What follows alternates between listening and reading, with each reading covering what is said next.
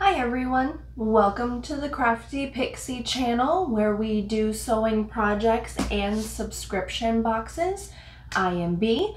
Whether you are new or old to this channel, thank you so much for stopping by. It is wonderful to have you. Don't forget to hit the subscribe button down below and the notification bell so you know when I upload every Wednesday. Leave a comment in the comment section down below, especially if you are a new subscriber. I would love to hear from you. And give the video a thumbs up. All right, cutting straight into it.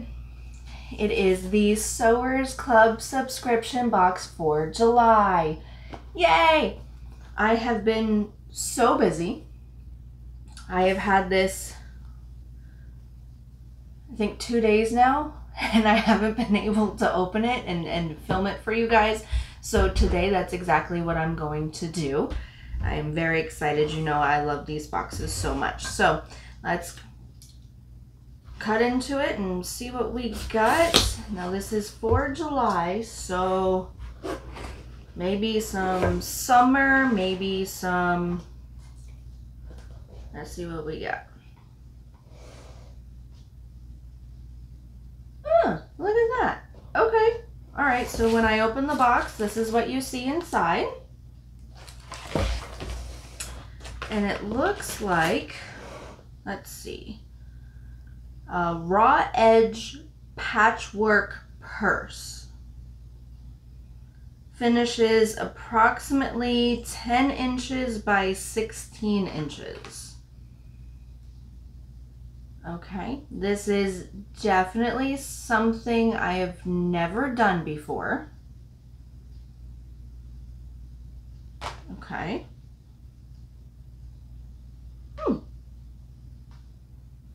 That's really cool. That's what that is. All right, let's see.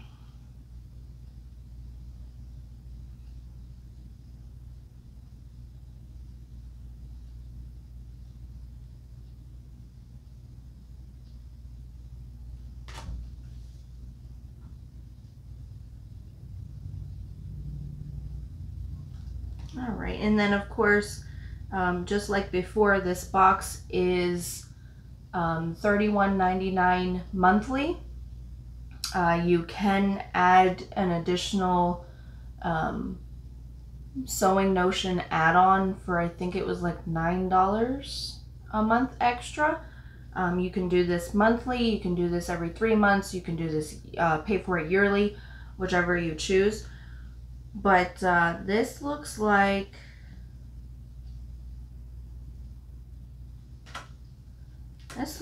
it's gonna be a challenge for me. Let's see. All right, let's see. Of course, we've got our Gutermann thread.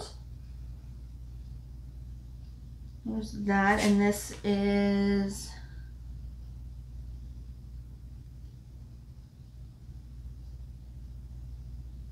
in the color Butterfly.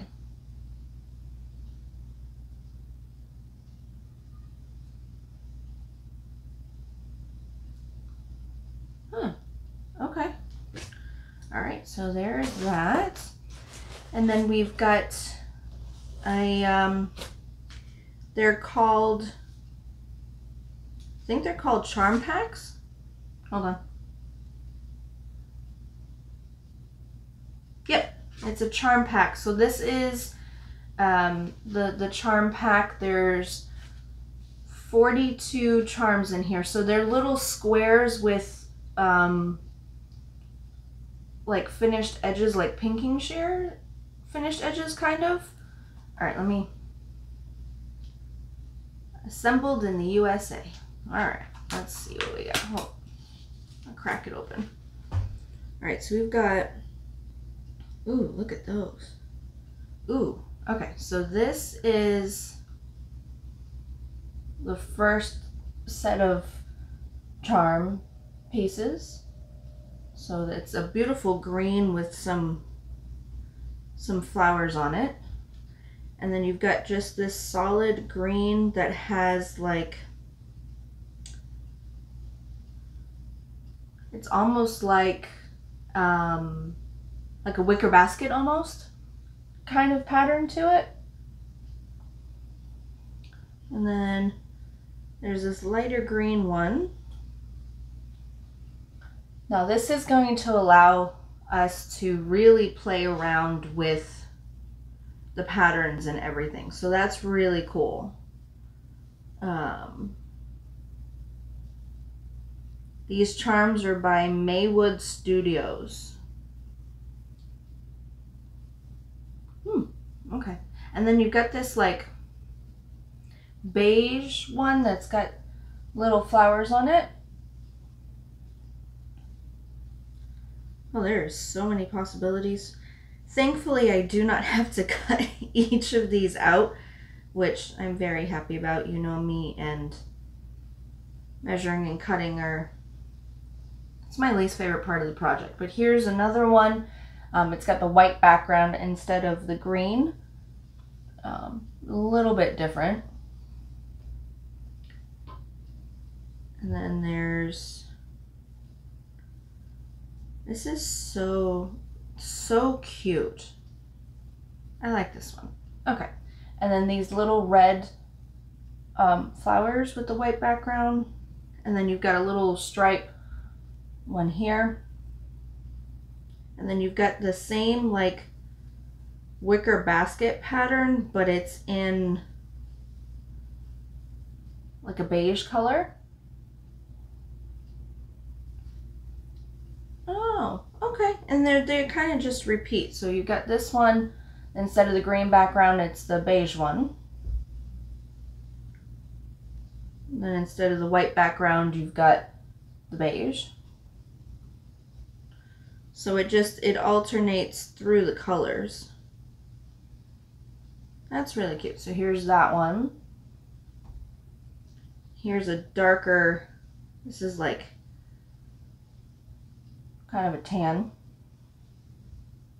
And then another striped one. Ooh, now we're getting into like the reds. And I love red. So we get that one. That's gonna be, I'm gonna have to sit down and look at all of these and think of what I'm gonna do. That's like, look at that. Then you've got the wicker design, but in red. I like that color. That's a very pretty, it's like a wine red almost. And then you've got that one instead of like that tan. And we're at the end. Okay, and then you've got those. Wow, those are so pretty. Okay. Those are very, very pretty. And it looks like 1, 2, 3, 4, 5, 6, 8 different charm packs. So not everybody's going to have this fabric. There's 8 different ones to choose from. But these are very pretty. I like those. And then I've got the longer piece. This is for the handle. So this is, it's going to be the handle. And here I am trying to fold everything back. I do it every time. Okay. And then it looks like, oh, and then we've got batting. Batting, right?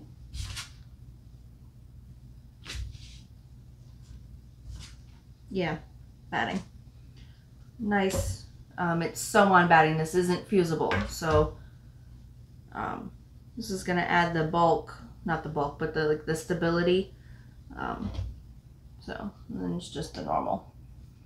All right, look at that. All right, so this is gonna be something new for me, completely new. I've never done anything like this, but this is one of the reasons I like this box so much, because there's stuff in here that I haven't done before. I mean, I've never raw edges. Like, I've never thought of doing it that way. So that's very interesting. So, all right, let's, all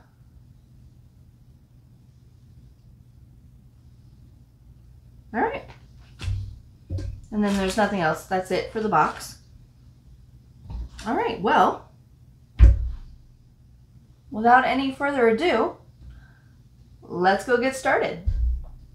Okay, I have to hold this part by hand because It doesn't all fit in the frame if I stabilize it, so I apologize if this is shaky. But, alright, so for this project you're going to need a little bit of materials. So you're going to need your pattern pieces laid out the way you want them. So you have to remember you have to do the lining and the exterior. And then of course you're going to need your strap, and then you're going to need your thread, a marking tool that will wash away on the fabric because you will be marking the right side of the fabric. It is always a good idea to have a seam ripper. You're going to need a ruler, and you're going to need scissors, and of course your sewing machine and everything like that. So let's get started. First thing we're going to do is we are going to take each one of the blocks. There's 17 total, and you're going to have 2 sides. You're going to take it, and you can either eyeball it or use a ruler, but you're going to mark an X on the right side of the fabric for the outer part of the bag. If you don't want to make an X, you don't have to. You just have to sew an X with the sewing machine. So if you're really good with that, then by all means go ahead and do it that way. I did a few of mine that way and it came out just fine. But you're going to make an X because that's what the instructions say. And then you're going to take your lining piece, wrong side up. You're going to take your batting piece, center that as best you can. If it's not perfect, it's okay. And then you're going to take the piece of outer fabric that you just made the X on with right side up, and you're going to lay that right on top, just like that. And what I did is I took a pin and just pinned it right here so that the batting doesn't move. And then you take it over to the sewing machine and you sew, back stitching at the beginning and the end. Just be careful. And then you're going to sew all the way across, point to point and point to point. You're going to do that to every single panel. Okay? If you want, when you're done, you can go ahead and press it to set the seam, but you don't have to. So I'm going to finish this one up. When you're done with all of them, they should all look like this. Okay, so I'm going to go do that and I will be right back. So now what we're going to be doing is we're going to be piecing the squares together into rows and then connecting the rows. Okay, there is a diagram in directions for you to help you out with this. Now, biggest thing is when you are connecting them together, you're going to connect them so that the lining pieces are touching. Okay, so you're gonna take it, so lining pieces are touching, so you should have the outer fabric piece facing up and then the other panel's outer fabric piece facing the table. Okay, and then you can clip or pin, and you're just going to start attaching them. Okay.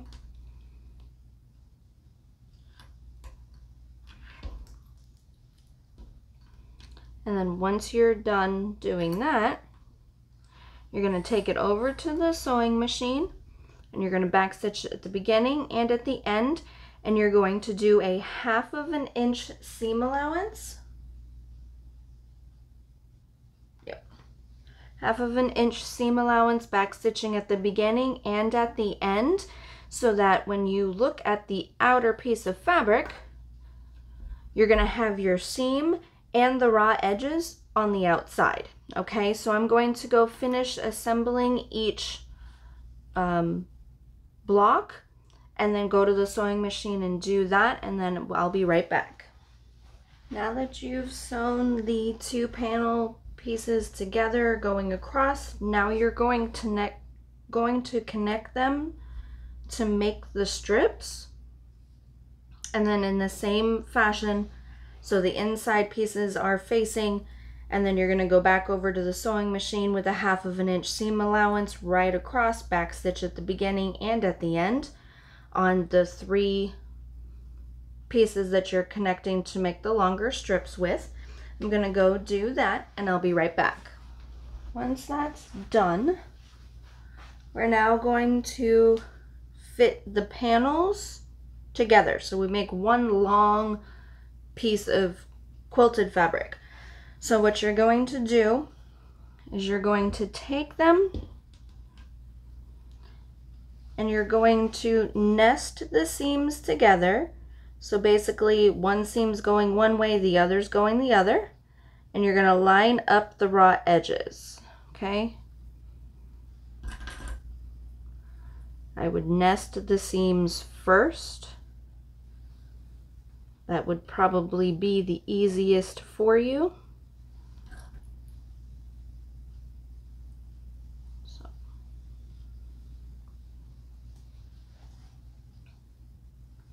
Now on the diagram, you're going to see some circles. Now these are very important. You're going to want to make sure you follow this closely.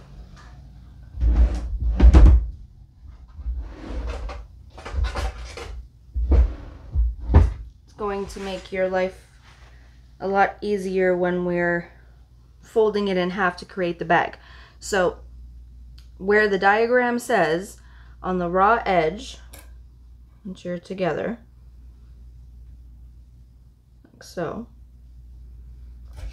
you're going to leave a 1/2 inch where you are not going to sew. You can mark it with a marking tool, you can mark it with a clip, you can mark it with a pin, whichever is easier for you. So this is the first one. So 1/2 inch you will not sew. So you're going to start right where the pin is, backstitch really well, come across, and finish where the other one ends, backstitch to finish, okay? And then the next panel, I gotta look at my diagram, hold on.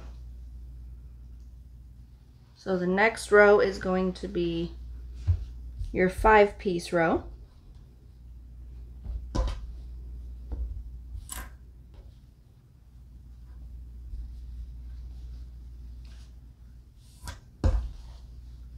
Make sure you've got it facing the way you wanted it in your design. I took a picture of it.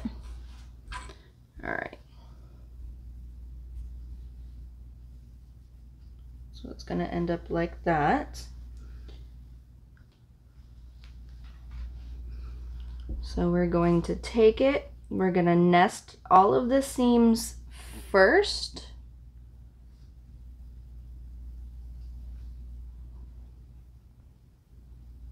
So remember, when you nest, one goes one way, one goes the other. I would do it the same way you did it up here, just to make things a little bit easier for you. But you want to make sure they're nested because you want them to match on the inside and the outside. So there's that one. There's this one.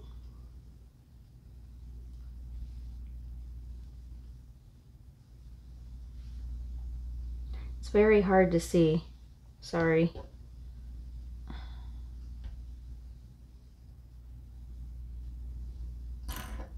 Make sure you are using the correct seam allowance for this.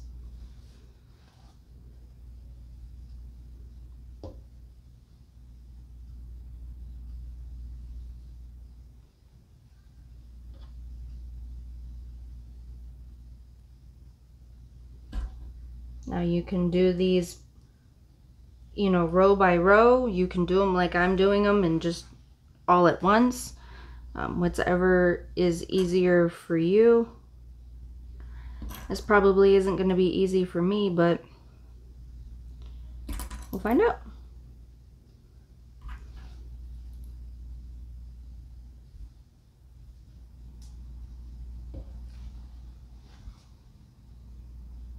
And then this one right here is another one that you are going to leave the 1/2 inch for.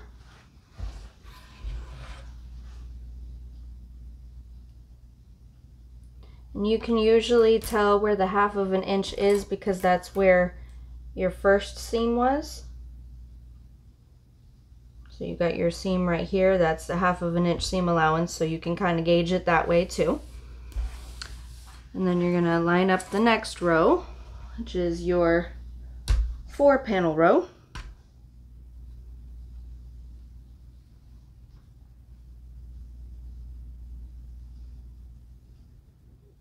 Make sure I'm lining everything up correctly. And then on this one right here is going to be your 1/2 inch. So we're gonna line this one up. Actually, I'm gonna do this one first.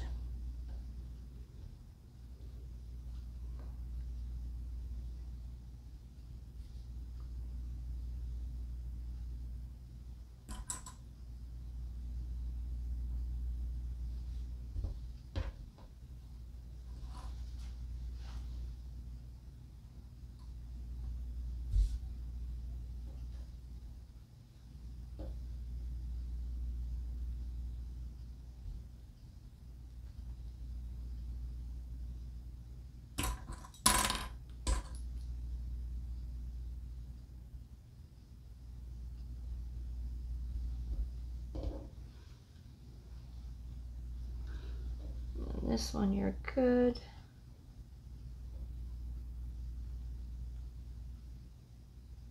Make sure you are lining up the raw edges. You want it all to be even.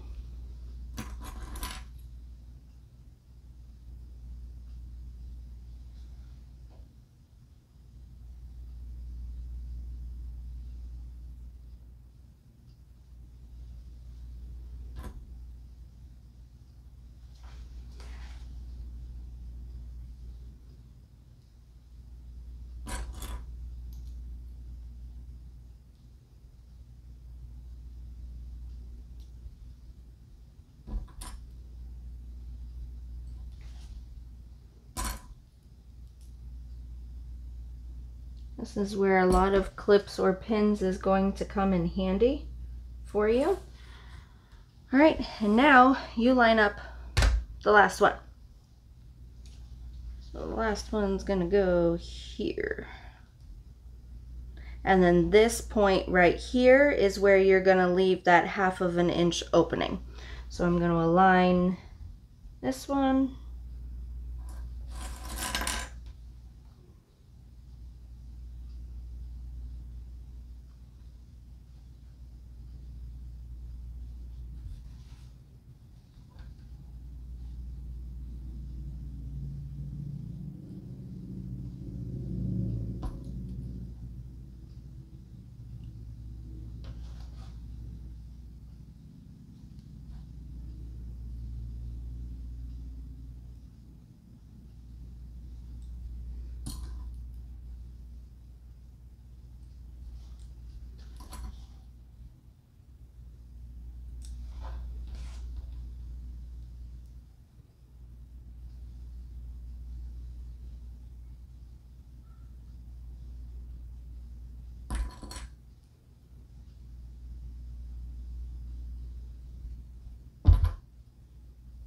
All right, now you're gonna take this over to the sewing machine and you're gonna connect each row to each other with the 1/2 inch seam allowance.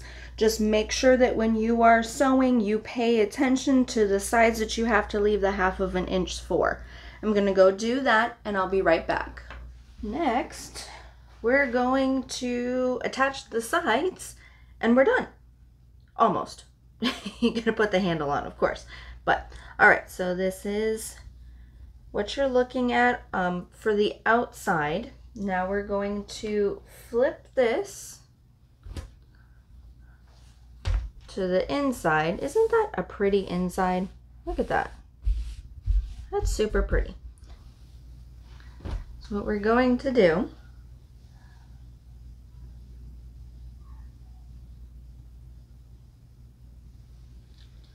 we're going to take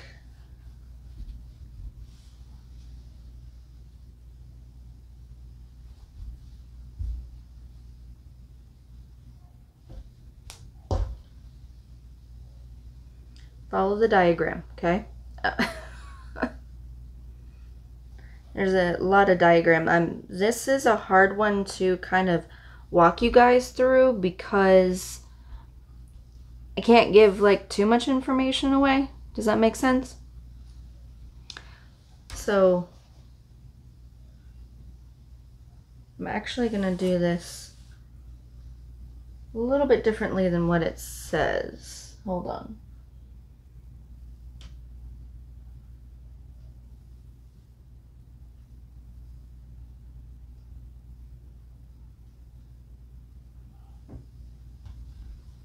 Okay, so we're gonna take these two sides and pin them together.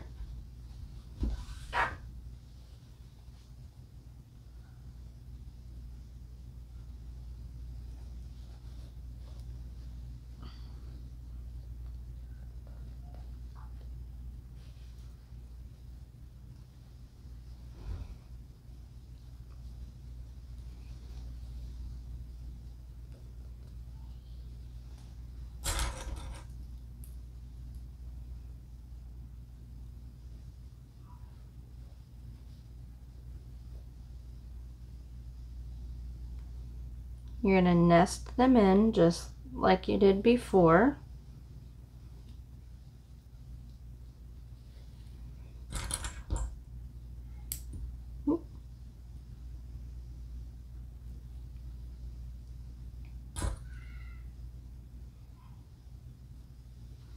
And you're gonna do the same thing to this side.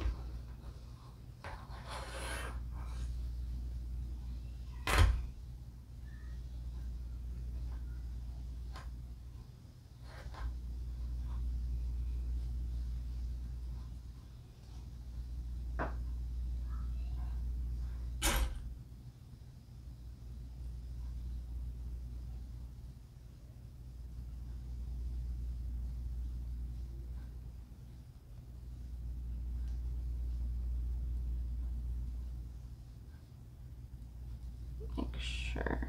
There we go.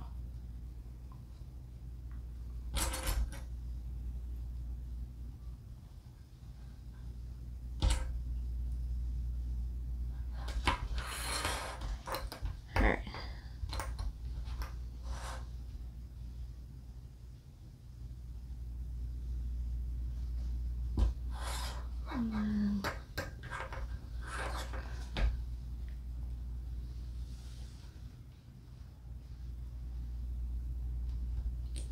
And you're going to take these two together.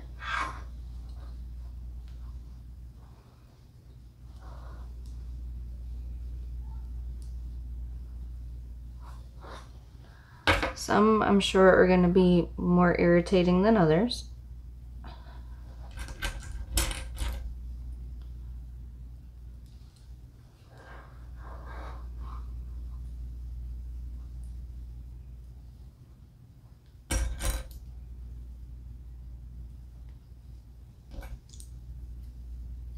And then you're going to do the same thing to the other side.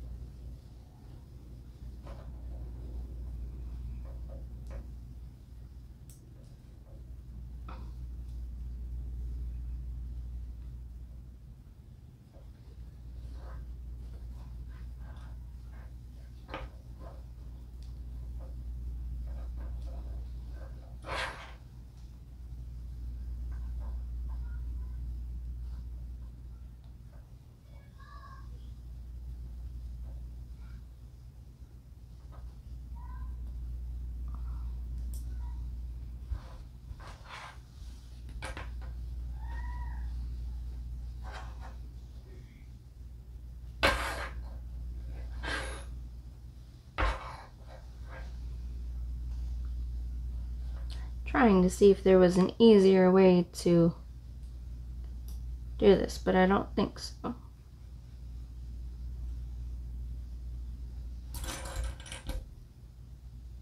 This one's giving me a hard time right here. Come on.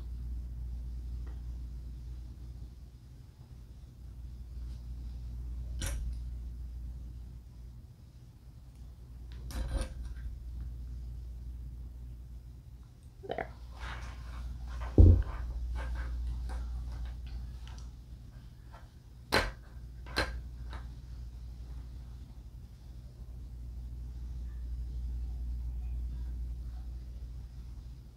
So there's kind of the shape of your bag there. And then we're just going to finish by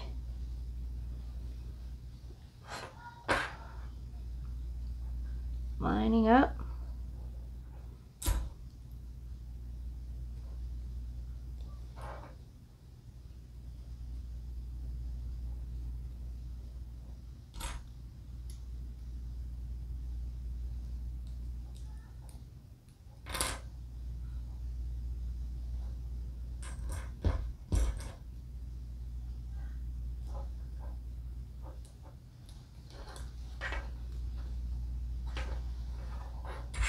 Okay, on this one.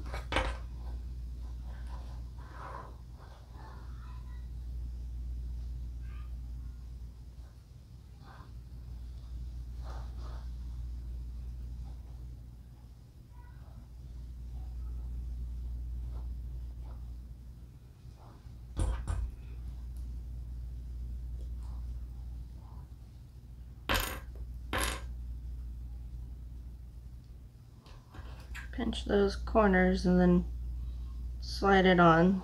That'll work much better. There's not a lot of bulk there when you do it that way. Alright, so now what we're going to do is we're going to take this over to the sewing machine. Look at that. Okay. And what we're going to do is we're going to top stitch all along. So we're going to start here. We're going to top stitch, back stitch at the beginning and the end. You're going to come all the way across. You're going to use a 1/2 inch seam allowance. Come all the way across, follow it. Do it here. So basically, let's try to simplify that a little bit. You're going to take this over to the sewing machine. You're going to top stitch from this point to this point. So do this. 1/2 inch seam allowance. You're going to do that to all of your peaks right here. And then you're going to take it, and with a 1/2 inch seam allowance like we've been doing, we're just going to sew all the way across. And then you're going to sew this one right here on both sides. Okay, make sure you back stitch at the beginning and at the end. And then I'm going to put the handles on, or make the handles and put them on. So let me go to the sewing machine and do that, and I will be right back.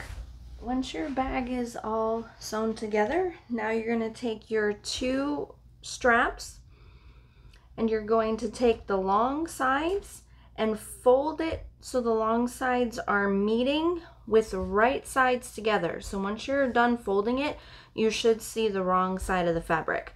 And then you're going to take it over to the sewing machine, and with a 1/4 inch seam allowance, you're going to sew right along that long side. Make sure you back stitch at the beginning and the end for both straps. Once you're done, flip them right side out, press them, and then top stitch at an 1/8 inch seam allowance right along the long side that you just sewed. So I'm going to go ahead and go do that, and I will be right back. Once you have pressed your straps, you can place them according to the directions with the measurements in place, and then take it over to the sewing machine and sew a box with a cross in the middle so you stabilize your handles to the bag, and then you are done. Another Sewers Club box finished. And it's actually not too bad. I was kind of weirded out by like the raw edges, but they also stay in the directions when you're done sewing your handles into place. You can take scissors and every 1/4 of an inch clip into all of the raw edges. Toss this into the washing machine and then tumble dry when you're done, and then it'll give you a nice fray effect on it. So it'll be kind of poofy, I guess you could say. All right, so voila, another one done. I hope you guys enjoyed this. Until next time, see ya.